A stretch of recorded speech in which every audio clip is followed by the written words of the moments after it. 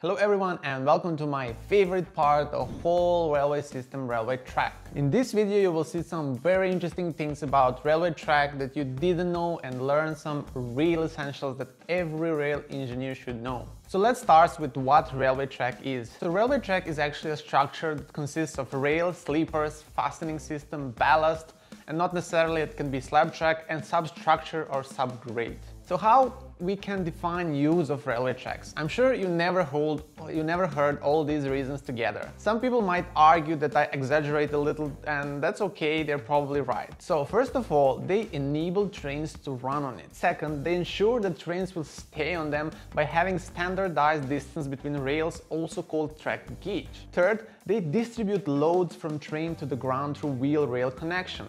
Fourth, they allow trains to run at higher speeds in curves by elevating outer rail. Fifth, they allow trains to brake by using electromagnetic brake rail contact. Sixth, they help track circuits to identify train absence by enabling currents to flow. Seventh, they absorb noise from passing trains. Eighth, they allow trains grounding or earthing. And last, they allow us track designers to create our imagination on many different ways. So let me know down below in comments if you knew all these ways of railway track usage. So now when we define the importance of railway tracks, let's classify them. We have ballasted railway tracks and slab tracks or ballastless tracks. There are some subgroups, but these are main two groups in the world. Most common track that you all probably know is ballasted track. Ballasted track consists of rails, fastening system with rail pads, sleepers, ballast, and eventually sub-ballast and subgrade. Rails can be in different shapes and forms depending on their use, but they are usually classified by shape and weight. In other words, how much weight is in 1 meter of rail, for example 60 kilos. Rails are fastened to sleepers by fastening system, but they usually do not lie in sleepers but the rail under pad. Super interesting thing is that both rails are inclined towards center of the track. Fastening system is used to connect rails and fasten them to sleepers. There are many varieties of fastening systems and many of them have different characteristics such as elasticity, stiffness, etc. Elastic fastening system allows rails and sleepers micro adjustments during the train passing, but also in different weather conditions. Some brands that are widely used are Pandroll and Voslov. Railway sleepers are positioned and lying below rails and fastening system. Their function is to keep rails in a proper distance one to each other, to distribute loads from rails down to subgrade, to keep rails together with fastening system upright, but they also play a main role in track stability as they are positioned in ballast. They can be made out of the wood, steel, concrete, and even some composite plastic materials.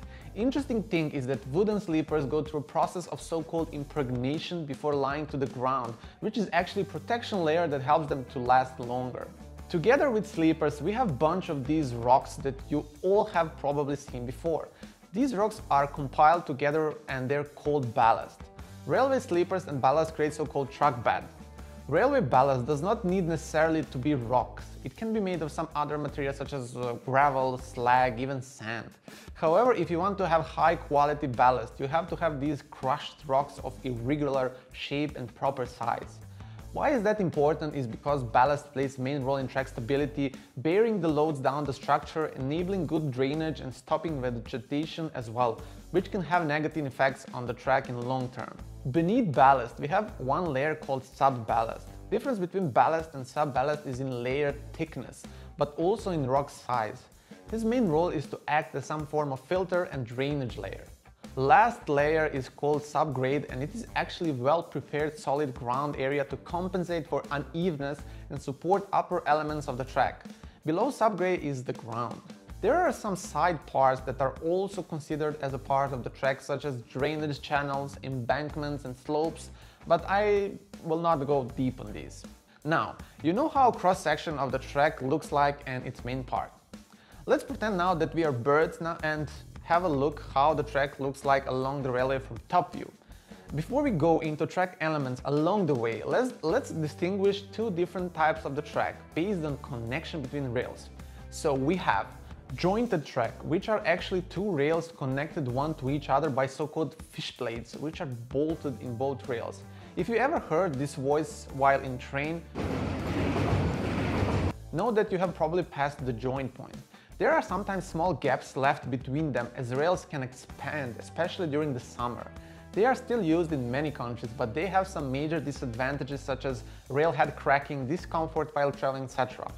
Also, one additional thing that some people don't know is that they cannot be used on trains with electromagnetic brakes, as they could cause disasters and fatalities. So in order to prevent all of this, we have continuously welded track, where rails ends are welded one to each other, so they can be long even few kilometers. This connection is actually much better, as it allows smoothness, less maintenance and better track stability, but it's actually more costly to implement. So back to the bird's eye.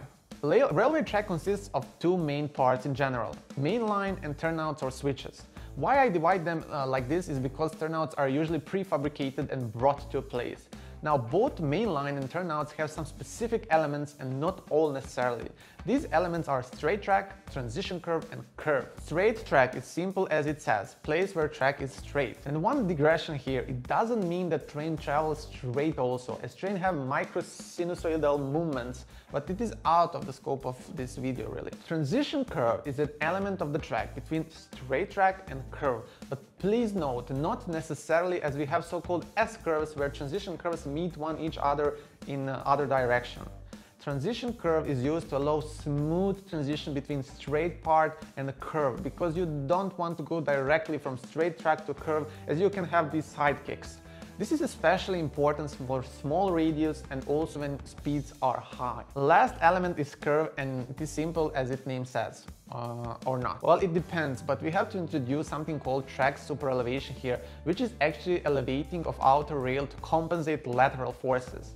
And if you want to know more about this, check this video on my channel. There are many different and interesting ways how these elements interact with each other and how you design the track with them, as this is the core of the system. So if you want to learn how to design the tracks, go and check my track design course, where you can learn all of this and become rail engineer in just 30 days. And note that if there is no available spots, just subscribe to a waitlist. So other super fun thing, turnouts or switches, crossings, points, many names, right? Railway turnout is a place or installation that allows trains to cross from one track to another. There are many different types of turnout: single slab, double slab, crossover, three-way switch, etc. A lot of different types really, depending on design speed, number of tracks connecting, etc. However, when you are track designer, you have to worry about one more thing beside all these mentioned. And that is if turnout is straight or curved. And this is designers face when they realize that there is no other way but to deal with curved turnout. Really, they are not desirable, and sometimes when designing them it feels like catch-22. However, sometimes you just have to have them. So this projection of the track is called track plan. Beside that, we also have track profile, and that is actually profile that defines train movements upwards and downwards. It consists of straight lines and vertical curves, which could be convex and concave. Beside all these mentioned elements, we have also some other objects that are part of the track. Combining few tracks together on one spot is usually called a station, where many trains interact. If there is extremely large number of tracks with many freight cars, it is called marshalling yard. In the stations, there are also some side tracks that are used for parking train. At the end, they have so-called buffer stops, which are used to stop the train on one side. Besides buffer stops, we also have derailers, which are installations positioned on the track to derail cars if they unintentionally start moving, all to protect the main tracks. There are some other objects such as railway expansion devices, rail guards and similar, but I would really not discuss them in detail. Besides ballasted track, which I explained, we have also slab track or ballastless track. As its name says, there is no ballast in this track. Instead, continuous concrete is used with resilience pads and rails on it. There are many variations, but this is how it looks in its basic form. And why slab track? Well, ballasted track has some disadvantages, such as slow deterioration of materials due to traffic loading and high weight and a lot of material. Therefore, high maintenance is needed. On the other side, slab track is lower in weight. It has lower maintenance, lower structure height. The main problem with it is actually that it has high initial costs at the beginning, and more important, if switching from ballasted to slab track, complete track closure is needed. However, it is getting more and more popular, especially for high-speed railways. I'm not sure if this is the future of railway track design, but my honest opinion is that it is actually a better solution. Okay, we are almost at the end, and I just want to mention a few other concepts as well. As you all probably know, there are some other kinds of trains such as magnetic levitation trains, and in simplest form they use slab track, with the fact that they levitate like above the track and have some additional components compared to classic railway tracks. And beside that, there is also this new concept of hyperloop.